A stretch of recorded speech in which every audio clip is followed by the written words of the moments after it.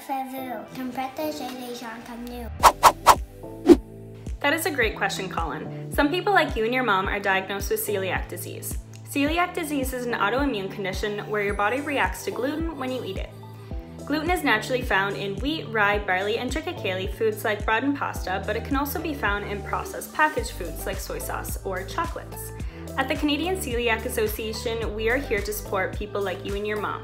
We share information about celiac disease and what foods to eat or to avoid, along with other ways to help you stay healthy. We also support research and help bring people together so no one feels alone on their journey. Merci Colin pour ta question. Si un aliment contient un ingrédient qui pourrait rendre quelqu'un malade, comme ta mère et toi, il faut le mentionner sur l'étiquette pour que vous sachiez qu'il ne faut pas le manger. L'Agence canadienne d'inspection des aliments vérifie que les aliments vendus au Canada portent la bonne étiquette.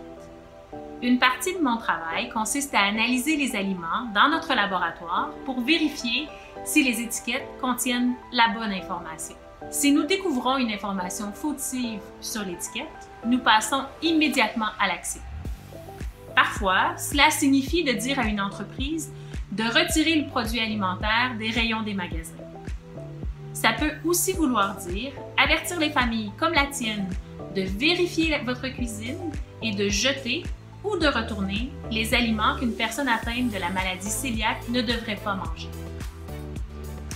Si une personne a une allergie ou une intolérance, que ce soit au gluten, aux noix ou à autre chose, il est très important de toujours lire attentivement les étiquettes des aliments. Les adultes peuvent aider avec cette tâche. Et pour les adultes qui regardent cette vidéo, protégez-vous et vos proches. Inscrivez-vous dès aujourd'hui pour recevoir nos avis de rappel d'aliments et d'alerte aux allergies. Au revoir, Colin.